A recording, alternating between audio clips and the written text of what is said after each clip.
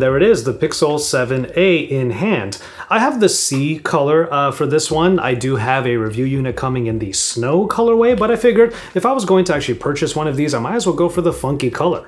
But that brings me to a couple of points I want to make about the design of the Pixel 7a. Really all of the 8 series smartphones. I mean, these are supposed to be somewhat smaller smartphones than most of the flagship phones that you might be used to seeing on this channel. What that makes the Pixel 7a and all of the 8 series phones is it makes them kind of refreshing. And even if the design might not be ultra premium, you kind of expect that with an A series device like this. The 6.1-inch screen is at full HD resolution, but what's nice about this display is that it actually can do 90 Hz refresh rate for those of you that just want to have a smoother seeming experience on the daily. It's also an OLED panel, which means that the colors will be rendered quite nicely, the contrast ratios will be good as well, and finally, that always-on display benefits from the fact that this is an OLED panel as well. I mean, yeah, the bezels around the display could use some shrinking, but overall, the shape of the Pixel 7a makes it one that's easy to use no matter what you might be doing on this phone. And for those of you out there who really care, this is a flat display. Again, something you would expect from a mid-range device, but then it ends up being something you wish a flagship would have more often. But as far as aesthetics are concerned, this is still a Pixel device. You still have that visor up top, which does sport a paint job that will match the specific colorway, in this case the blue-ish that goes well with the C color. The last thing I'll point out about the build quality is that this entire phone is IP67 rated. So this first day is obviously going to include a lot of setup, a lot of installation of different applications and games that I want to use on this device, and so far the experience has been quite good. What I find pretty interesting is that the 90 Hz refresh rate is not actually toggled on at default. You have to go into the display settings yourself and make sure that is turned on. But once that is turned on, everything just feels like smooth sailing. Everything just moves along swimmingly using that 90 Hz refresh rate. And I wouldn't expect any less, especially since the processor in here is Google's own Tensor G2, which is supposed to be a flagship level or high-end level processor that powers all of Google's Pixels, including the more budget-friendly A-series phones. And of course, because this is a Pixel device, you'll be getting the Pixel brand of Android. You're getting some extras on this phone as opposed to everything else, which is why I don't really call it stock, because some of those things just don't make it over to its competitors. Certain things like Screen Call or various Google Assistant enhancements, the specific recorder that does a really good job of transcription thanks to the Tensor G2, and then of course you have everything with the camera. I'm doing this particular talking head portion just hours after I bought this Pixel 7a, so I still have a lot of time to check out the cameras and mess around with a few things, but there are some specifications that I do want to get through at this point. Mainly that the main camera here is now a 64 megapixel shooter. There are a few reasons why that's interesting. Number one is the fact that without a zoom lens on here, you'll be relying on cropping into that sensor for all of the zooms, especially past 2 times. It'll be digital all the way. Even though it is a 64 megapixel shooter, there's no option here to actually take full resolution 64 megapixel photos, which means that the Pixel is still relying on all of its usual tricks in order to get the best possible photos. That's not a bad thing at all. Things like pixel binning and Pixel's own software processing do help to make this one of the best go-to point-and-shoot photography experiences in smartphones today. Which makes the Pixel 7a a wonderful deal if you want to make sure that your smartphone photography is on point. The secondary shooter is a 13 megapixel ultra-wide, and then the front-facing camera is also a 13 megapixel shooter. When it comes to the camera modes that are available on the Pixel 7a, you might not be getting literally everything that was available on the Pixel 7 or the 7 Pro as far as software is concerned, and obviously there's not going to be a actual telephoto zoom lens on here. One thing you do get in the 7a, however, is long exposure, which I have had some fun with before, and I'm going to try my best to get a few good-looking examples of what long exposure can get you. But I gotta give credit where credit is due. I feel like this phone is a bit of an indictment against a lot of the other phones that don't do 4K video on the front. This right here is 4K, and that's something that a lot of phones, even flagship phones, aren't really able to say they have for whatever reason. The Pixel 7a, though, does have it.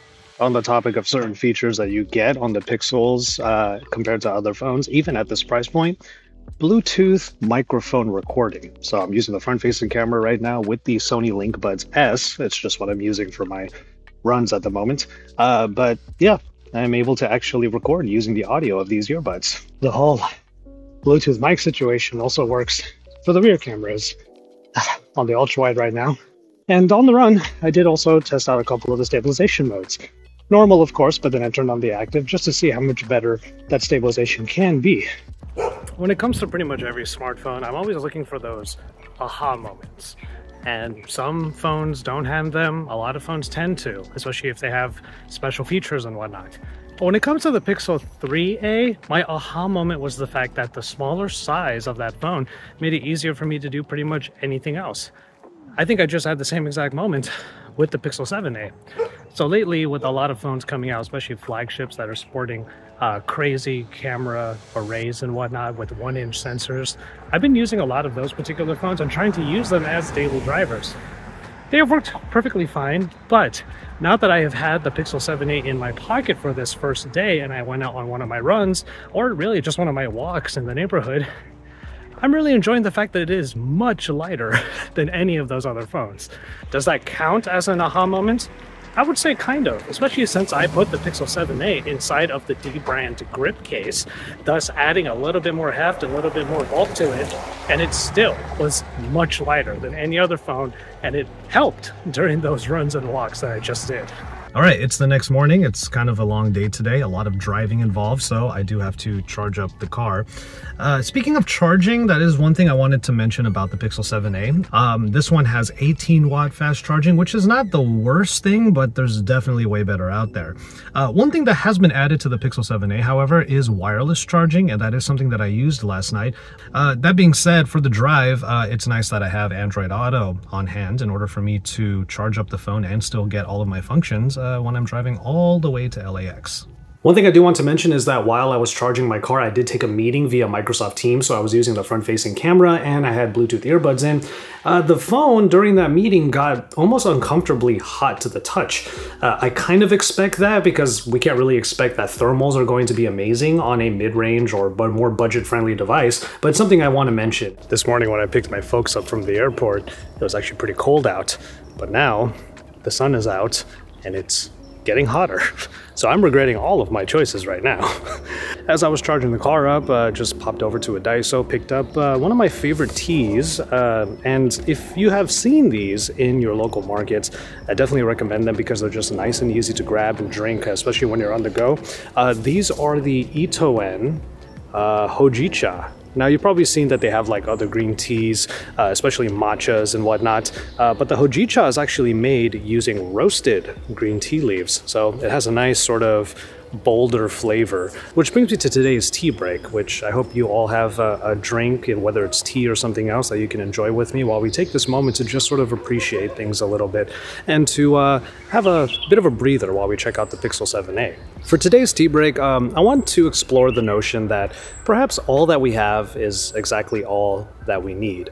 I know that in a fast-paced lifestyle like mine, but we all kind of live fast-paced lifestyles, that we could find ourselves constantly comparing ourselves to other people or to the things that other people have without really remembering to have gratitude or to appreciate some of the things that we might already have in our lives, or in the case of the Pixel 7a, in our pockets. At the beginning of this year, leading up until now, there were so many like high-end smartphones coming out with crazy specs and cameras and whatnot, and then the Pixel A series just sort of appears somewhere in the middle of the year around Google I/O, and all of a sudden we're reminded that, wow, being able to just use something that is really reliable and something that doesn't go too ham in all of the specifications, it's really refreshing.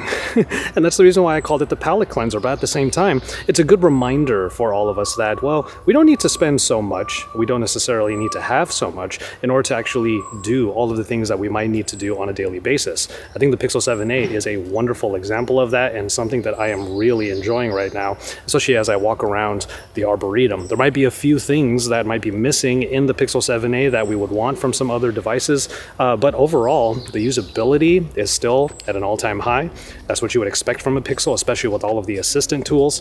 And even with the cameras, I'm still enjoying the photos and even the videos that I'm getting out of it, even if it's not the most powerful set out there. So to end this tea break, I'm just going to go ahead and ask you the question I always ask, which is, what's going on, everybody? Let me know how you're doing in the comment sections down below, and you know what? Let me know what reminders you have in your life that all you have is all you need.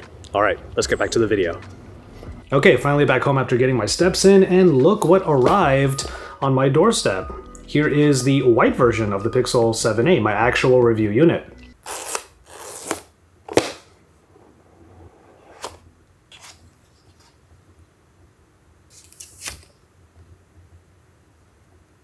There, you got two unboxings in one. Yes, I bought the C version of the Pixel 7a so I could get started with this video right away, but this is my actual review unit and it comes in this snow color, which I actually think I really like. And as per usual in this day one format, it's a little bit disjointed, but I just kind of want to bring you my raw feelings as I'm using the phone for the very first day. And you know what, for a phone like the Pixel 7a, the story is pretty easy to get even in the first 24 hours. You know that this is going to be a good Pixel device given that the specifications include Google's Tensor G2, and you know that the camera experience is going to be quite good as well, especially for photography. Now, to be fair, this phone is not necessarily super budget friendly. It is $50 more than the Pixel 6a was, and it only puts it $100 less than the Pixel 7, which is, of course, still on sale and could actually have discounted prices if you just look out for them over on the internet. But for anybody that wants something maybe a little bit fresh, the Pixel 7a is obviously just hot off the shelves, and it is a really good value smartphone for $499. One of the reasons why it was easy for me to just go ahead and pick it up myself so I can get started on this video. And honestly, while there are concessions made by Google in order to even create the A series smartphones, I do think that for most people, this phone is going to be a pretty great time. But that's just day one with the Pixel 7a. I will have plenty more to say about this device as I use it a little bit more long term over the next number of weeks, and I will probably actually bring back comparisons with other smartphones, especially around the same price point. Right off the top of my head, I'm thinking of, well, the Pixel 7 or the Samsung Galaxy A54 or even the Galaxy S23, even if that one might be $200 or $300 more expensive than the A series device. Let me know if you want to see comparisons and versus actually appear here on the channel. It's been a long time since I've ever done one, but also let me know what you think of the Pixel 7a in general in the comment sections down below. With all of that said though, I'm going to go ahead and call it on this one. Thank you so much for kicking it with me today on this day one with the Pixel 7a. Please take care of yourselves and each other and enjoy your tea, everybody.